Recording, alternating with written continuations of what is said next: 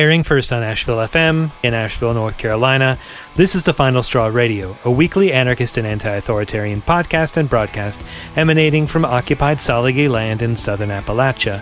We bring you voices from the long struggle towards liberation from around the world. Welcome. This week on The Final Straw, we're sharing another audio gift from Comrades, an interview with Isbel Diaz Torres, a participant in the Taller Libertario Alfredo Lopez /ABRA in Havana, Cuba, a social center and anarchist bookstore of sorts. Recorded in late 2018.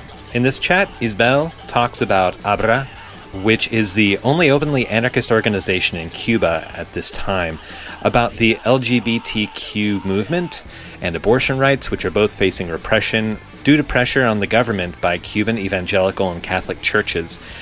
Also about political discourse and difference, government co-optation, neoliberalism, animal rights, repression of dissent, and erasure of anarchist history in Cuba.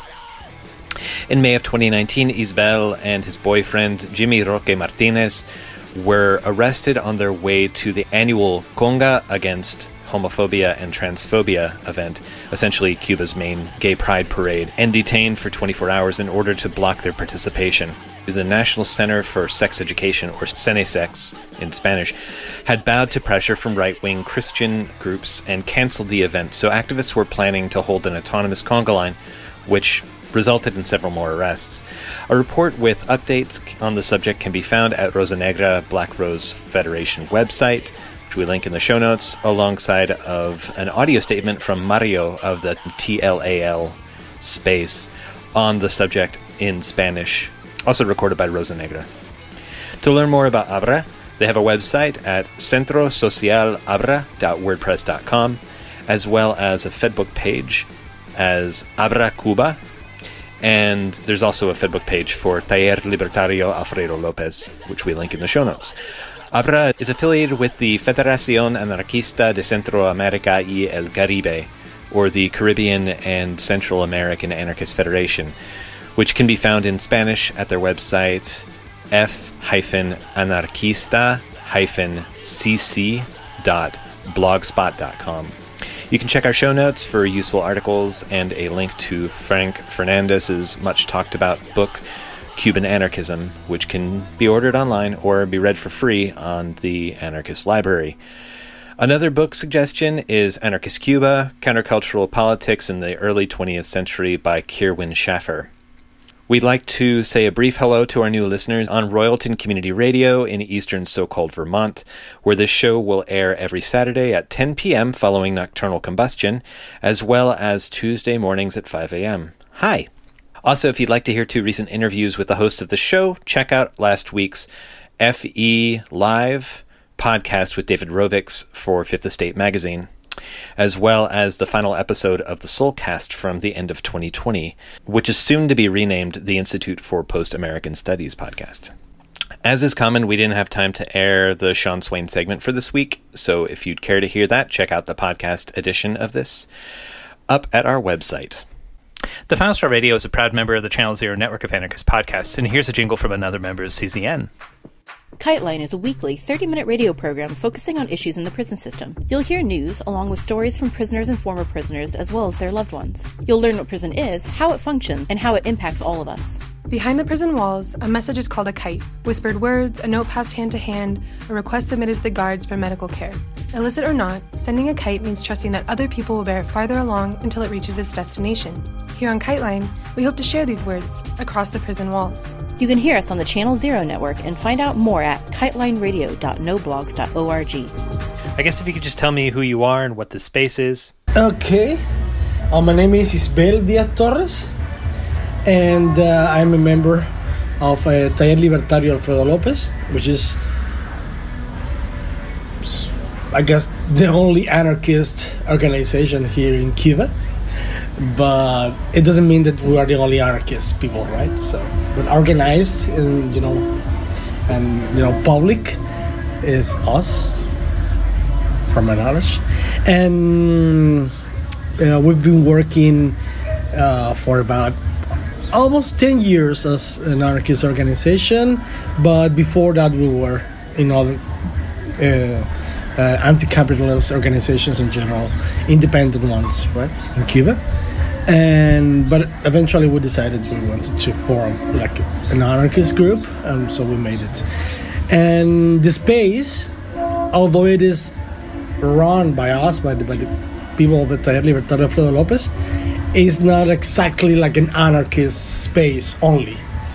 You know, it's open to communitarian activities, or I don't know, anything that we like, because we feel that it's coherent with our view of what life is, or what development is, or what culture is, etc.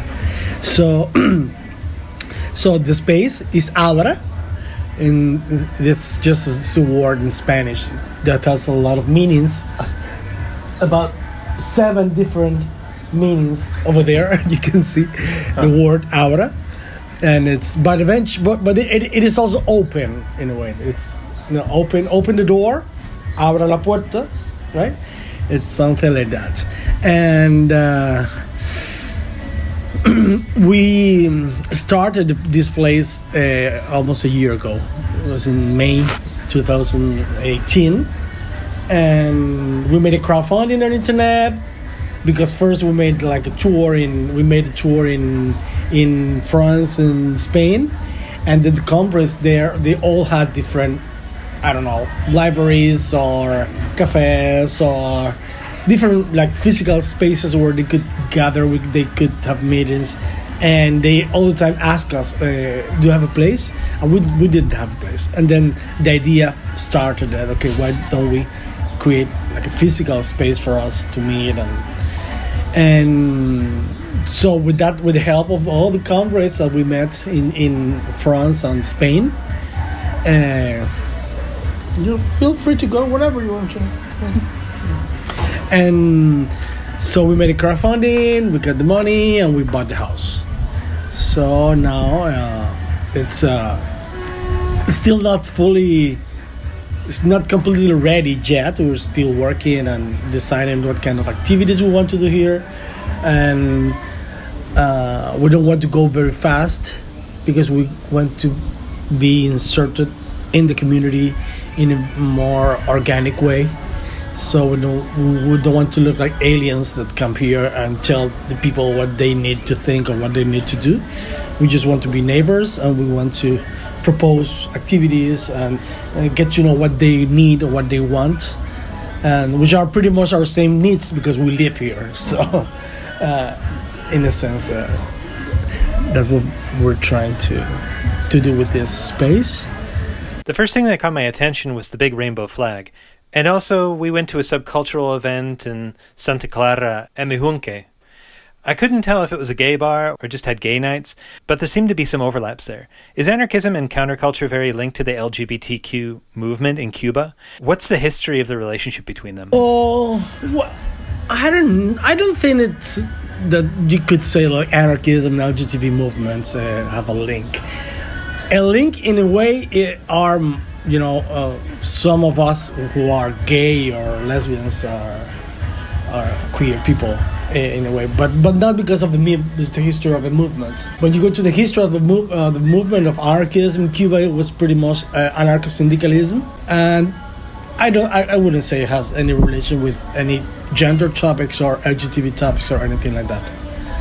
The only link that I can identify, which was quite interesting, is that some of those anarcho-syndicalist groups, I'm talking in the 50s, 40s of the past century, they had these naturalists groups, and they go to wild, naked, they had this kind of interaction, and it was very cool.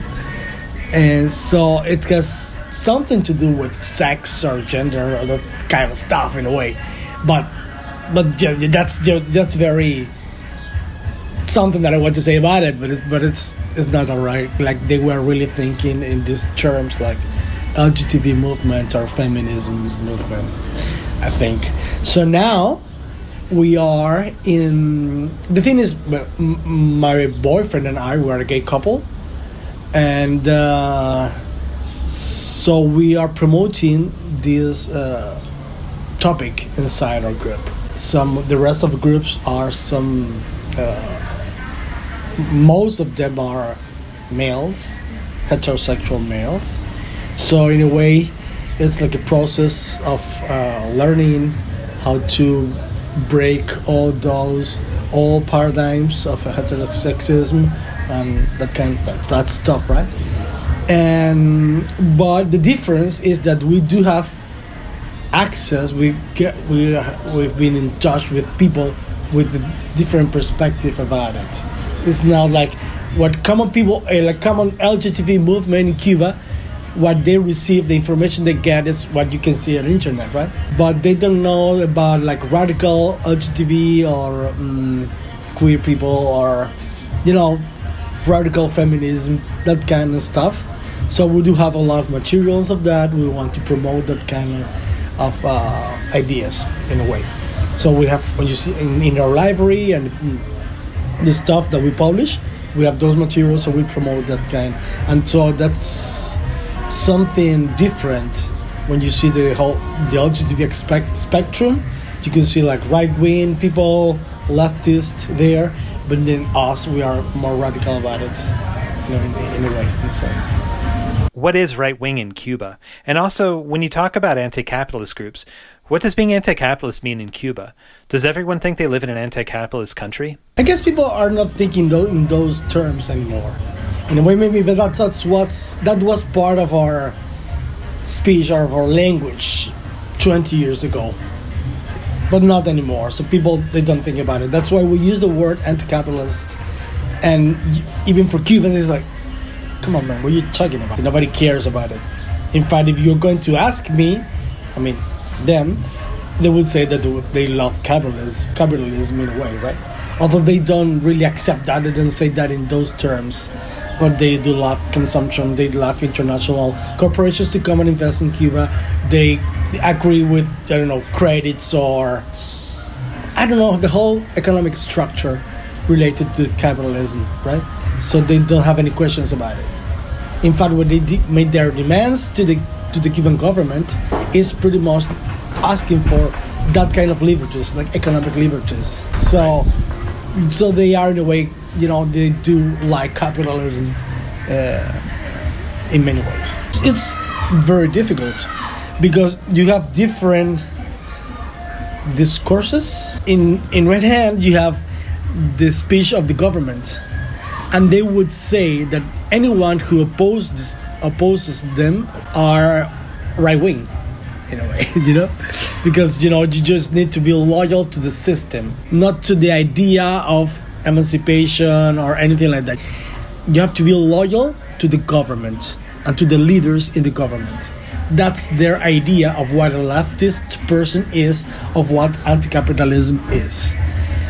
That's the one hand. In the other hand, other people recognize capitalism as what it is or a system of relations where the persons are alienated in a way, in many different ways. From my perspective, it is about, everything is there. What kind of social class you are. If you're a worker, you are an honor, but also your gender, also your race, the color of skin, where you're coming from, what part of the island you are, what's your job, how much money do you have. So everything has to do with being anti-capitalist from my perspective, and they don't want to acknowledge that, of course.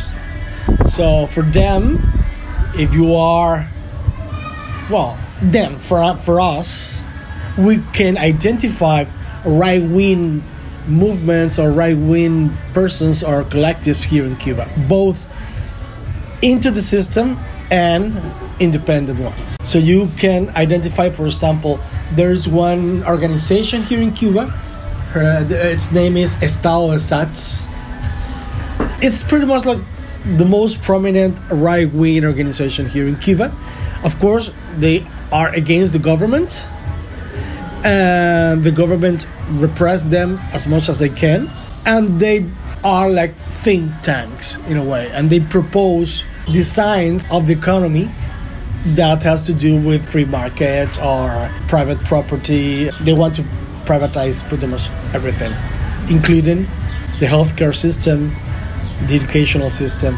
So that's pretty obvious that they are right-wing in that sense. But when you try to find out what's their position regarding other topics, for example, I don't know, abortion or relationship with, the position of LGBT people in the society or racism, etc., maybe they have a pretty much progressive position about it.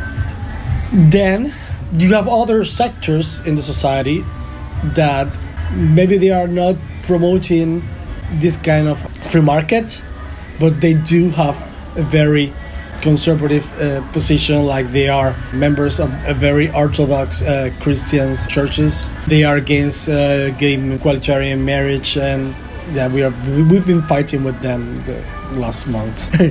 And so that's another part of the society. Maybe they are not organized in a political way, like challenging the government, but they do have the means and they have the resources to promote this kind of ideas, right? So that's another sector. And then inside the government, as a third, I first mentioned the opposition, the right-wing opposition. Then I mentioned the church, or all the families who are gathered around that.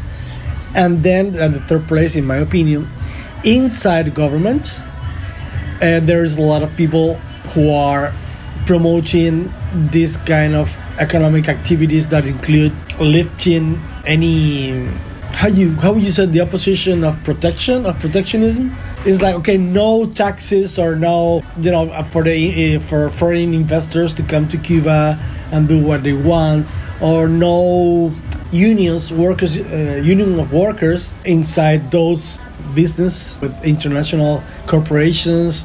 That kind of design of economic relation is what they promote, and in my opinion, they are right-wing as well. This is the Final Straw Radio, and you're hearing a chat with Isbel Diaz Torres, an anarchist, LGBT, and ecological activist and participant in a social center in Havana, Cuba, recorded in 2018 by a comrade. And is abortion legal in Cuba?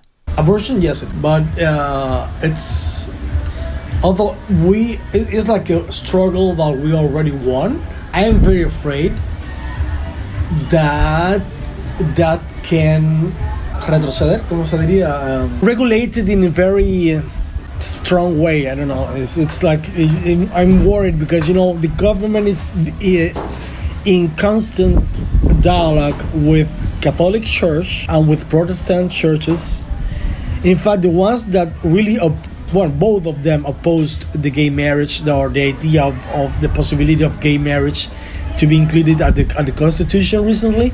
So they made like very strong statements saying that their people, the people who go to their churches would vote no to the new Constitution if they didn't change that content, regarding the egalitarian marriage. And the government, complies. They accepted and they changed it in a way. So they do know that they have the strength enough to challenge the government to do what they want to do. And then on the other hand, those conversations are never public. So you really never know what they're talking about. They have their meetings, but they are not open to press. Or if there are, it really doesn't matter, because Cuban press, they don't really know what happened in anywhere. So yes, I'm concerned in that sense. I want to go back to the history of anarchism before the revolution. I'll do my best, but Mario is the one who knows about it. I could give you some elements. Yeah, a broad picture. Well, first I do recommend for you to read the book Anarchism in Cuba by Frank Fernandez. Frank Fernandez lives in Miami. And the book is both in Spanish and English. You can download it, or you can even buy it on Amazon. So this is a good version of the history of the anarchist movement in Cuba before 1959, before the triumph of the revolution. And as I mentioned, it was pretty much like anarcho-syndicalist movements. And there was this person, this figure who is Alfredo Lopez, guy over there, right? Really connected with the liberation movement in Cuba. But of course, at some point, in my opinion, because of the link of the leaders of Fidel Castro and the rest of the leaders of 26 de Julio movement with the Partido Socialista Popular, who was the Communist Party here in Cuba, and received direct orders from the USSR Communist Party. After the triumph of the revolution, most of anarchists were sent to prison or were killed or were sent to exile. So it collapsed. I guess Mario has the exact date, but the last public meeting that they held took place maybe 1 year after the triumph of the revolution. That was the last time we heard about it. And we've been without any anarchist movement for decades. Although maybe you can find on the internet some references to other groups in Pinar del Rio, Zapata group or something like that. But we really don't have any certainty of if they really existed. It was during the 90s or 80s, 90s when you look for that on the internet, but we don't have any direct information, so we don't know. As far as we know, we are who took the spirit of anarchism again and tried to make a movement with that. But on the other hand, I would say that the anarchist spirit in a way was present in the people of Cuba, in the common sense of Cuban people in a way. So you would see that's part of a work of that Mario do, is try to identify like anti-authoritarian structures or people who decided to organize beyond the government, with no relation with the government. And for us, that's a symptom of anarchist feelings, because maybe for you it really has nothing to do, but for Cuba, where everything was related to the government for decades, we had no private property. Everything, the government, the state checked every single activity that you can imagine, economic or even your personal relationships, culture, art, everything was controlled by the government. So when you find something that tried to exist outside those barriers, then we consider that as a symptom of anarchism spirit in a way. I read the Frank Fernandez book years ago, and it described anarcho-syndicalist unions that had tens and hundreds of thousands of members, and I was wondering, where did they go after the revolution? He talks about some of them that were exiled or killed, but tens of thousands of members? But the activity of the Communist Party, because they infiltrated into that organizations and turned that into these vertical unions and communist structures. So when we talk about people who were exiled or were killed, I'm talking about the heads of movements, but common workers, they were the victims of the Partido Socialista Popular was the name of the previous Communist Party. And yeah. That's a good segue. I understand that the modern Cuban authoritarian state uses a subtle and soft touch in order to exert its influence politically. But what does it look like today? How the state influences dissent or alternative political organizing? Well, they do have an impact, and when you're a member, you feel it. But when you are just a neighbor, then you say, "Oh no, nothing is wrong. Nothing is really happening." But for example, you see this banner, this poster here? Okay, that poster was just there, facing the street. And then we receive an inspection, a non-political one, right?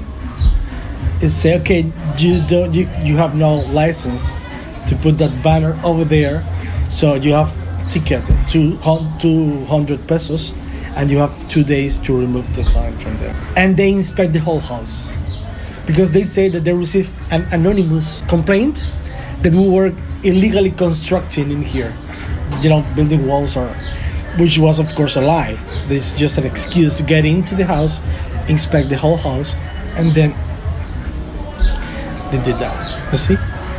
Or for example, the most common thing that they do is, since although the structure of employment has changed in the last years, but maybe 10, 15 years ago, and we've been working for almost 20 years now, all the employees were state employees, all of them. So if you receive a visit at your place of work, and this political police talk to your boss and say, okay, this guy is having meetings with counter-revolutionary people, then you could be fired. In fact, my boyfriend has been fired twice, and he's an optometrist. So that kind of pressure is over us. But that's for us who we have like a public face, and we consider ourselves as anti-capitalists, and we have friends and comrades of different movements all around the world. But when you go to small organizations, well, we are small, we're very small, but I mean, it's an organization that just started, that has no history in a way, right? It's very easy for them to dismantle that, because it's just with just one phone call, they will stop anything. So yeah, it's very real, and it's not what they do only, it's also the history that's still on the imagination of people in a way, right? So it triggers something there that tells, okay, I cannot say this in this public place because I can be repressed in a way. And then we say, oh, but there is no repression. I don't see repression, but the people repress themselves. They don't express themselves freely, and it really works. So we don't need. When you make a comparison, you said there is no repression in Cuba, but because we never saw policemen like beating people on the streets with water or with gas or anything like that. But what I think that we are so much worse that they don't even need that. The control is so well installed in the brain of people, in the common sense of people, of the communities, that they don't need that kind of stuff. That's the reason why people in the neighborhood, very few of them has come inside this house. Most of them want to know what's happening, but they are brave enough just to come up here and see what's inside. You see? So, for example, we need to be very careful with everything that we do, because they can use anything against us anytime. For example, when we started this space, we painted. I don't know if you saw the door is painted, and this wall here is also painted, and we made that by ourselves. But also, the kids of the neighborhood. You listen to those kids out there. Well, they already came this morning, asked me, okay, we want to draw, we want to grow plants, we want to do something. We are bored. We have nothing to do. And so we're all the time like proposing stuff for them to do. And they were involved in painting all these walls. And the next day, a security of state officer came to us and said, I know who you are, I know what you're trying, and we won't allow you to do that with the kids of the neighborhood. You see, what? No, but you were taking pictures of the kids. Well, we were taking pictures of the whole process because that's part of our history, and we want to have, a record of that. No, but you were taking pictures of black kids who were poor. That's what she said, the officer, and she lives just there. And they say, okay, that's what they are, right? If you want to change that, okay. I don't know how you're going to change the color of the skin, but poverty, that's something you can do something about.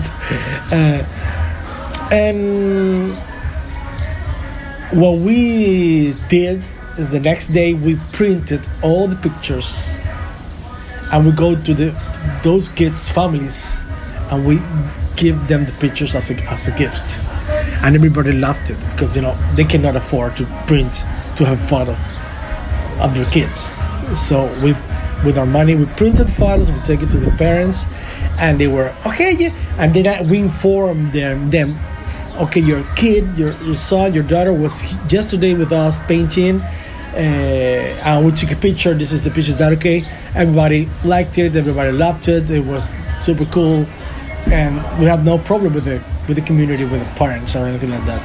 But that's a measure that we need to take in order to not to face any possible demand in the future that we were manipulating using the image of children or something like that. So it's every day. It's every time there. So you need to watch every single step that you made in order not to make a mistake. So that's in a way how it expressed the repression. But there are so many other ways. For example, they can stop you from leaving the country. A lot of people have been stopped at the airport with no reason.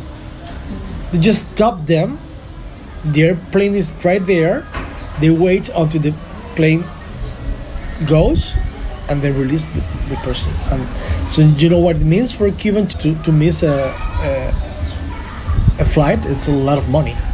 He needed to pay for the passport. He needed to pay for the visa, to legalize all the documents, to buy the ticket, and then he can lose all that money just because the security stopped them at the airport for no reason. And then, or when you come back, for example, the first time I visited U.S., I was stopped at the airport, and they took the Frank Fernandez book. I had one copy, hand signed by Frank Fernandez, and they took it away. They took all my laptop, all the hard drives, all the pen drives, all the materials, all the books, all the newspapers. And 10 days after, they returned everything to me, except Frank Fernandez's book and a newspaper. But they checked all my information, my telephone. They kept everything, right? So it's that's the way that they control, and it works. For people like us, that we are like a little bit training in this kind of fight, we can deal with that. We can handle that. But for some university student that suffers that for the first time, he will never come to this place anymore. That's why it's so difficult for us to grow in membership, because it's they do work. For example, with the environmentalist group, Guardabosques is another group that is connected with this movement here. They have approached to young people and said that we are members. We receive money from the CIA, from the U.S. CIA, and they would believe that. Why would not? I mean, that's the information that they receive all the time on the television in Cuba. Why not? And then 5 years later, they come to me and say, okay, you know why they never came again to your spaces? Because we received a visit from an officer saying that you were receiving money from the CIA. That's super difficult.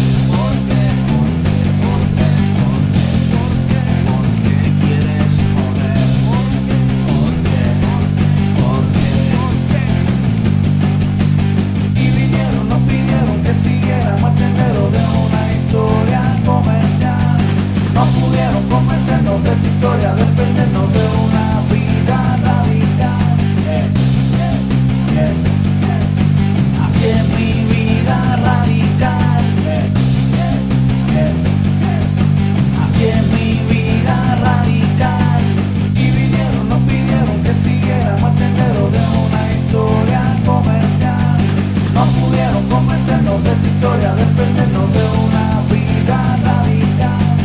No, así es mi vida radical. No, así es mi vida radical.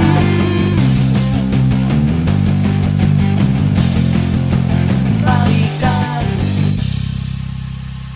And now some words from anarchist prisoner Sean Swain. What you say, what you say, what you say, what?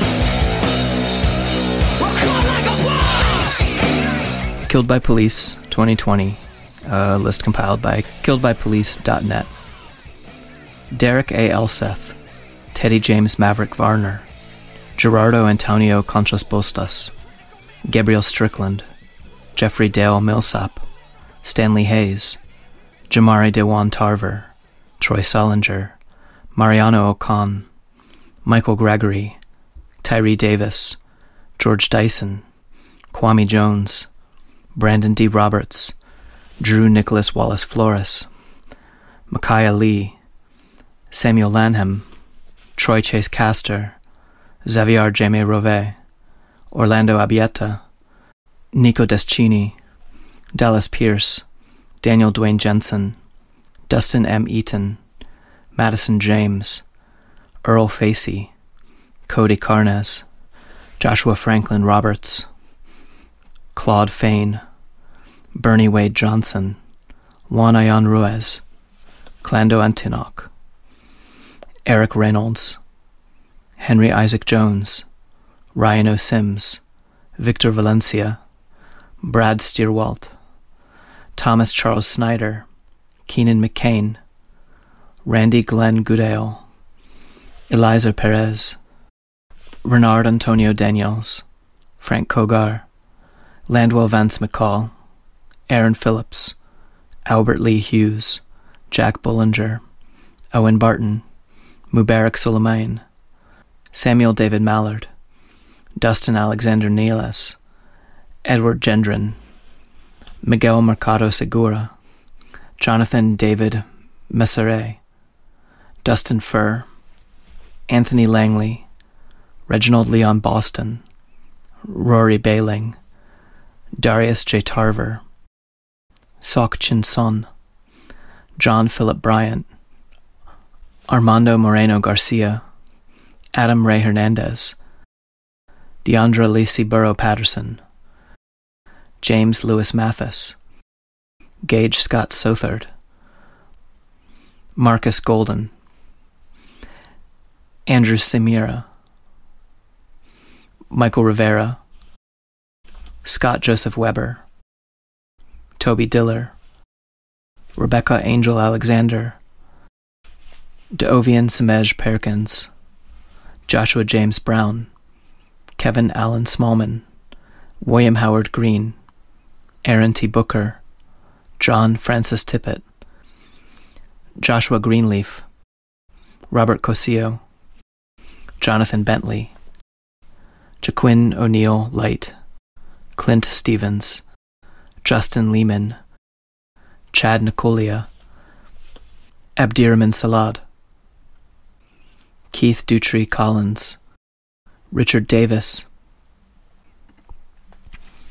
February, Leonard Parker, Vincent Conti, Ronel Mazon, Alvin Cole, Jason Gora, Chris Cadet, Mark Dominic Neal, Darius Tarver, Sean Michael Taylor, Dominique Antoine Anderson, Thomas Barbosa, Daniel Murillo, Gaston A. Navasesido, Sean Patrick Constance, Justin Root, Michael Collins, Joshua Downing, Douglas Harold Hart, Timothy DeBella, Gordon Whittaker, Eric Robinson, Zane Blaisdell, Jeremy Grayson, Michael Leatherwood, Bobby Gibbs, Jeremy Todd Bayham, Thomas Ray Chambly, Hans Alejandro Huitz, Michael Murillo, Dakota Lee Charlson,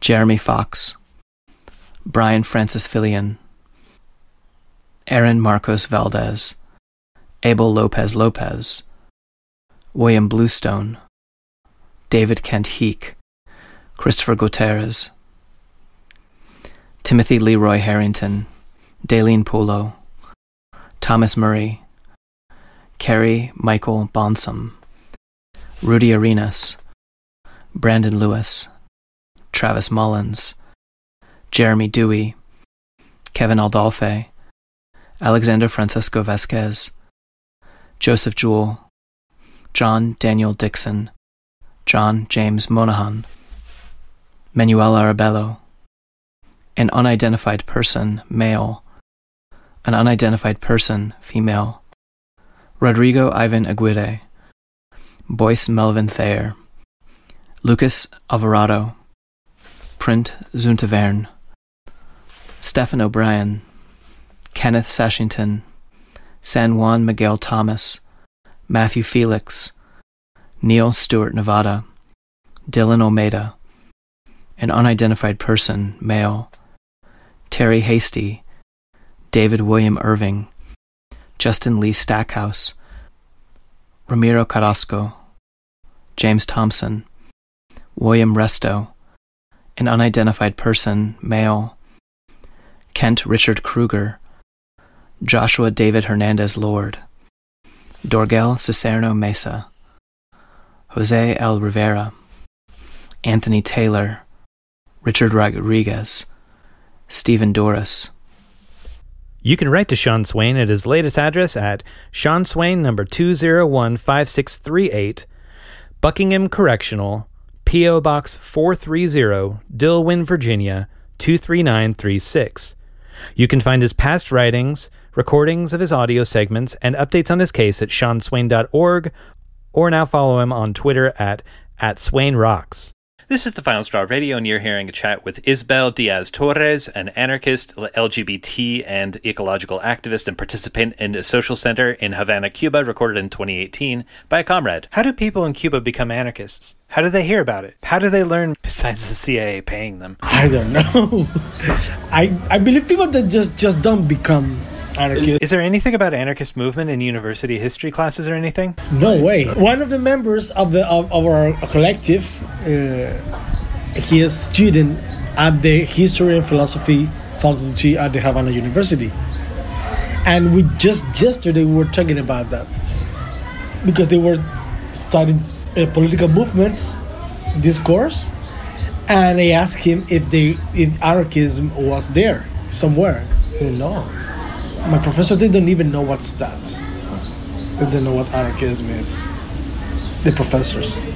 Camilo Cienfuegos' parents were anarchists, I think. What? Cienfuegos' parents were in the CNT in Spain during the revolution there. In Spain, yeah.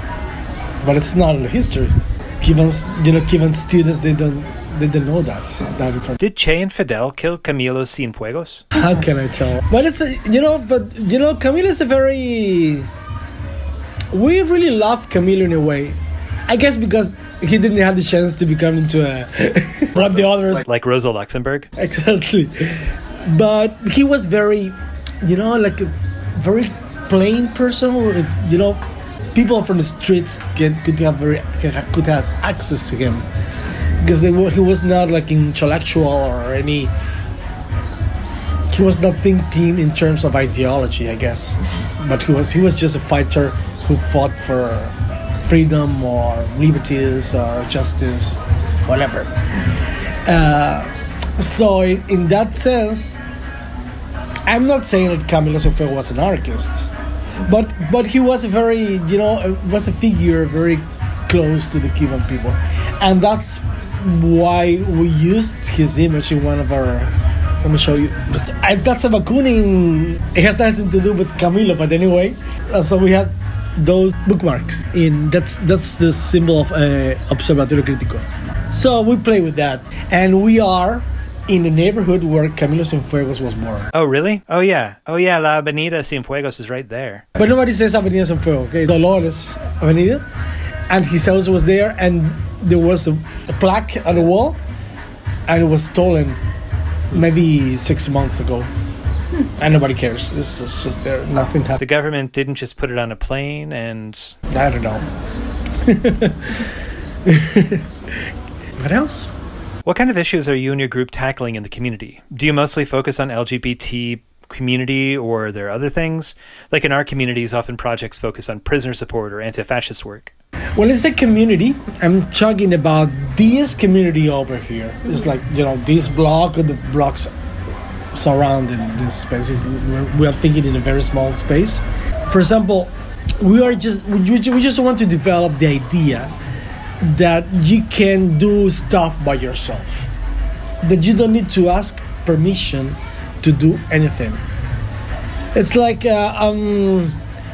don't want them to think in any direction, we don't want to extend any ideology for them to be part of. No, we just want to create spaces that they can decide when to meet, where to meet, what to do.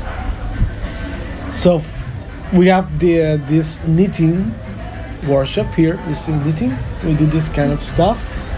So both, grown-ups, women, and people, kids with 12, 13 years old, come together here, and we spend the time here every Friday afternoon, and we talk and we knit. We're knitting. So that's pretty much an example. They are, of course, exposed to everything here, but we don't invite them to read or to take anything or to do. They're just here. We just want them to feel free, and eventually they will ask or they will do what they want. But we also have been working on a corner because garbage, that all the trash over there, it's a huge issue for the community. And we have transformed that corner because all that trash that you saw there on the street where the garden is right now. So we built the garden together with the neighbors, so the trash is not inside the block anymore. And that really creates an impact on people because they know that they cannot wait for the government to come and fix that corner. We have to fix it by ourselves. And so eventually we're going to do something with that. We're going to start recycling, we're going to start reusing. In fact, we've been using a lot of stuff from garbage and from trash. We take it here, transform it into something else. And then neighbors started to do the same. And they are also taking, some of the herbs that we have planted there, and they use them. So it's a get them involved with some kind of direct transformation of their environment. We also have it's like a movie. We project cartoons, but Cuban films or stuff. And the neighbors, they don't go to the movie theaters. Most of them, they don't have computers at their houses. They don't have tablets or laptops or anything like that. So they watch what the Cuban television provides. That's all. So we provide something different here, and it's like, it's super funny because it's a huge screen at night. So it really dramatically changed the logic of the neighborhood. Suddenly that light, what's that? And with the sound, it's very loud, and you see and we try to find Cuban films who are very connected with this. We also have that kind of projection in here, but with other contents. Like we have an LGBT night with LGBT films. Now we're planning to make another night in the month for anarchist films. We will also have another night for environmentalist documentaries or films. So, but the space out there, we don't want to go with very political contents because that will not attract people. So here come with people who are interested in the topic, with members of the LGBT community, students from the Havana University, researchers, environmentalists, whatever. They come directly to see that film and talk about it. And we also have developed some dialogues or chats with topics who are related with something that the community feels like necessary. For example, is the religion, the Afro-Cuban religion. So we promoted the dialogue between babalaos or Afro-Cuban priests and environmentalists, animal defenders, because these priests, they make sacrifices of animals. So we create the space for both sides to talk about it, about the issue of sacrificing animals and placing the remains in the street, in the corner. And that idea of such conversation was because the neighbor that works with us in the garden, he is an Afro-Cuban priest. So we talk about it, and we talk about the issue of sacrificing animals, how much we like animals, and then we say, okay, let's make a serious conversation. Let's bring specialists of both sides to talk about it. And it was super relevant for the first time in Cuba that environmentalists and priests were talking about animal protection. And then we discovered that there were some priests that they may know animal sacrifices. They do the same ceremonies with no animals. So which was like something new even for some of the priests that were here.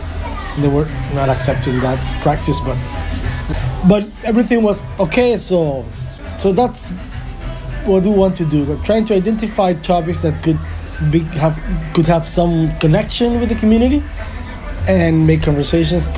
Sometimes could be here, could be out there.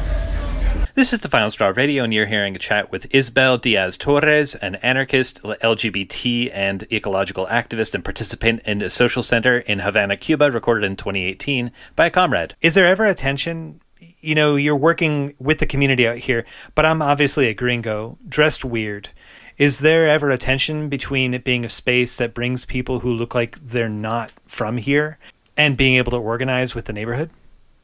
Not that I know.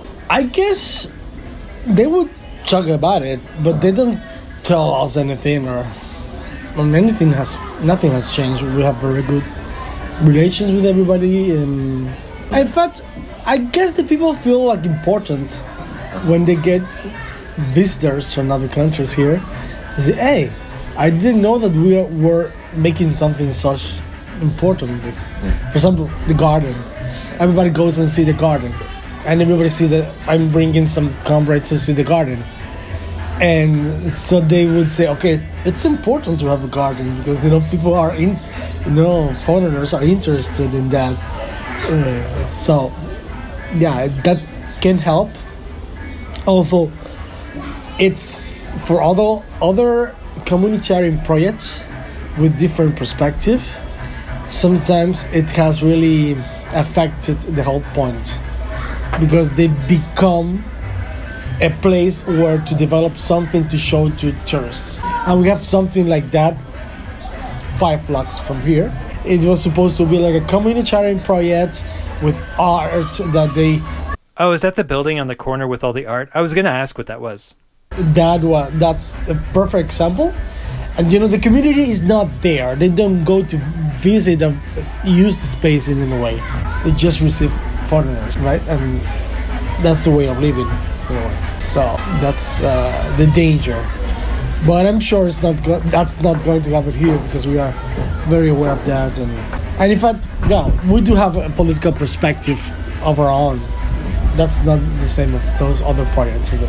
They are looking away for survival or something.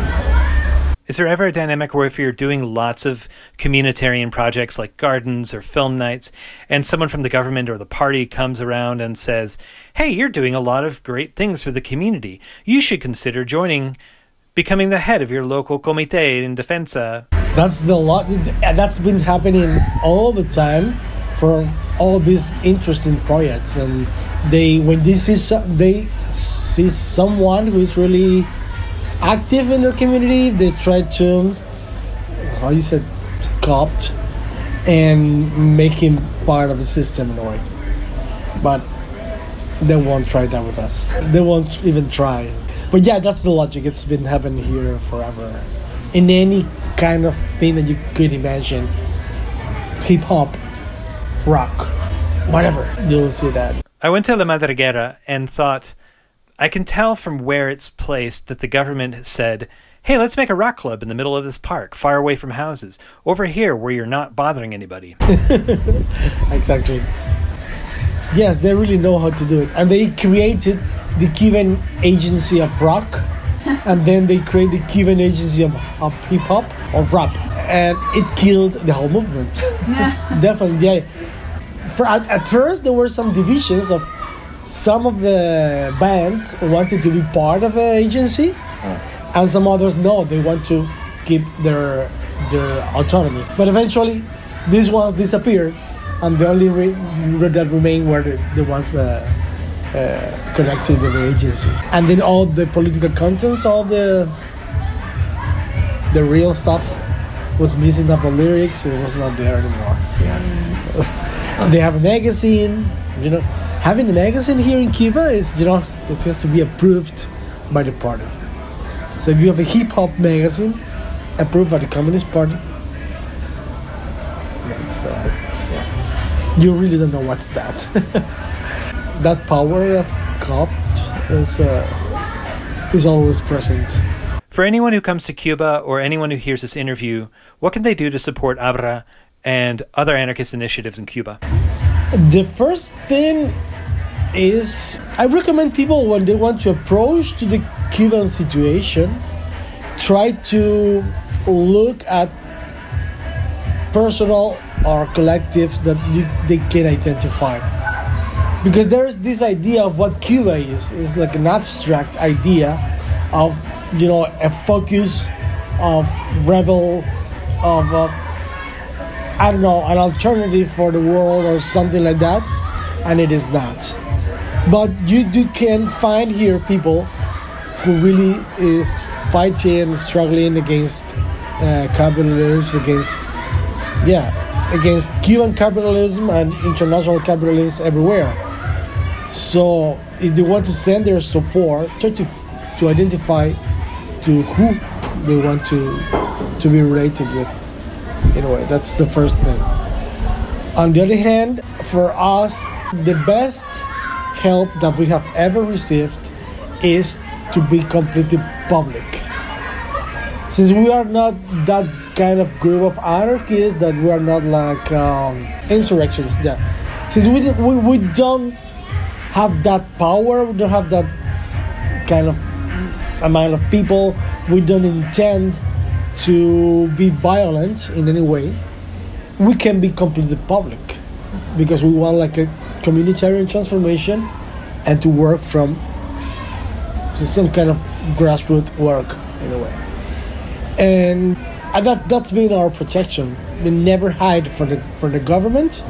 Just tell them exactly what you think. And international comrades, international organizations, people helped when they also promote the idea of our web or any public statement that we publish or any call that we make for any international event or something like that. That's a very good help for us, because it helps us to build that shield, which is transparency and being public. Are there vegans in Cuba? Oh, that's super interesting. I'm just having a fight right now about it on Facebook. Yes, there are. There's a few of them. It's very difficult. In my opinion, in Cuba, that's an option only for wealthy people and not for. I mean, we eat whatever we can find. There's no option. There are no vegetables, or everything is difficult. Both vegetables, meat, eggs, milk. If you find any of that and you have the money, you get it. If you don't, so that I understand that that need of being responsible or coherent with that topic. It's important, and for us that we are also environmentalists, it's quite important. So we really promote that idea, and for example, in every event that we develop here, any gathering, any meeting, there are also always vegan options. So we don't think that they don't exist. On the contrary, we say there are people who are vegan or are vegetarian or whatever. They need to have an option here. And in fact, we are also developing this permaculture. Do you know what permaculture is? Well, we just started a permaculture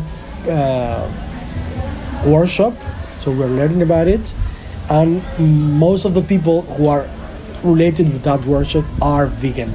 They are friends or comrades who are. But at the same time, it's not that you can really demand from people to have that kind of position, because people really they don't have the means to have a balanced diet only using that kind of food. In fact, we have here a little something that we published. So we've been thinking about it. This is not a subject that we just we ignore or anything like that, but it's something you need to promote very carefully here, and not demanding, but saying how beautiful it is in a way, right? And here's a content warning for the following question. There is discussion of animal abuse. If you don't want to hear it, I would skip ahead a couple of minutes. On that subject, I was curious. It's not the same as animal sacrifice, but I wondered if anyone does anything about birds in cages. There are a lot of birds in cages here, and I find it really upsetting. In general, all this, there is a whole movement of animal protectors in Cuba right now. This is like something new, something from the last 3 years, something like that. And there's a lot of small groups all around the country. And they're pretty much focused on cats and dogs, but also horses, and eventually birds, but that's not very common. There is no protection for the animals here in Cuba. There's no... those groups are demanding for a law that protects animals' life, but we didn't have it yet. In fact, we recently discovered this guy who was in contact with an international network of people who torture animals and rapes animals. And they video record them and upload it to the cloud. And there was a Cuban doing that. And people from the US identified the person and sent the information to the Cuban protectors. They identified the guy, they complained, and the policemen where they arrest the guy, and 3 days later he was free. And about 1 or 2 months ago, this activist went to his neighborhood, and he made a public campaign on the park, very close to his house. And then they went to his house, but he was not there. But they went to the river, and they found a lot of corpses of dogs and cats that were there in the river, probably killed by this man. And the guy is completely free. He was not violating any law. When they went to his house, did they do it as a demonstration to expose him? They really didn't know what to do. This is not something that, the Cubans wouldn't have any real social movements. We don't have the practice of that. So they were very angry, and they decided to go to make this campaign for the protection of animals in the park. And then a couple of them decided, all right, why don't we go to the house of the guy? And they didn't know what to do. They just go. You see? And another part of the group was saying, okay, no, don't go. He could be dangerous or whatever. And nothing happened. The guy was not there. But it's a good thing in a way that for the first time, these kind of topics, for the LGBT movements and the animal protection movements, is emerging in a way, and they are taking positions disregarding what the government thinks about it, right? So that's important. It sounds like practicing some form of direct action, going to his house. Exactly. But there's no organization yet. They don't know what to do. They don't plan anything. But it's a good thing. When you said it's not common in Cuba for demonstrations to happen, I don't know if it's in modern Cuba or in Cuba past, but I've heard that it's often a practice of the Comités de Defensa de la Revolución that they would organize stage protests of just CDR members to make their repression look like a community action. That's what they do. But of course, they did do it spontaneously. I received an order from the political police they prepare everything. In fact, we are very close from one of those dissident groups, is the Damas de Blanco. I don't know if you've heard about them. Ladies in White. And 4 blocks away from here, they live with a police car in front of their house the whole time. And eventually they organize demonstrations in front of his house and tiran cosas contra las paredes. Yeah, throwing things against the wall. But are these Damas en Blanco, are they super patriotic? Am I misunderstanding? Damas de Blancos is a dissident group. They're wives or mothers or daughters of a group of dissidents that were put in prison, 75 of them. They were just journalists. They were writing, but they were put in prison and they have very long sentences. So they start demonstrating at street, dressing in white with a flower in the hand and just walking in line in silence. That's all. They were repressed all the time, and now, those people were released in a way. They were sent to Spain, some of them not. but then the movement remained active. They do have connections with the U.S. government, and in that's the excuse of the Cuban government to repress them. Although what they're doing is just to manifest in a peaceful way. But they do have a support from the U.S. government. It sounds very parallel to the Argentinian Madres de la Plaza de Mayo. Yeah. Although the Cuban government has never recognized that it was not fair for them to be in prison. So if there is a similarity with las abuelas de Plaza de Mayo, we are in a very early stage yet. Yeah, the government changed there. Yes. Yeah. But we're here now. Thank you. You're welcome. And I'm sorry, you just needed to listen to my opinion about it. Ask people on the street, they will tell you a different story, and you have a more complete picture of the Cuban reality. Yeah. This is The Final Straw, and I'm Bursa Goodness. This show will later be archived at thefinalstrawradio.noblogs.org, and you can email us with questions and suggestions at thefinalstrawradio@riseup.net or thefinalstrawradio@protonmail.com. If you'd like to use any episode for your project or radio show, feel free to do so. Just send us an email to let us know.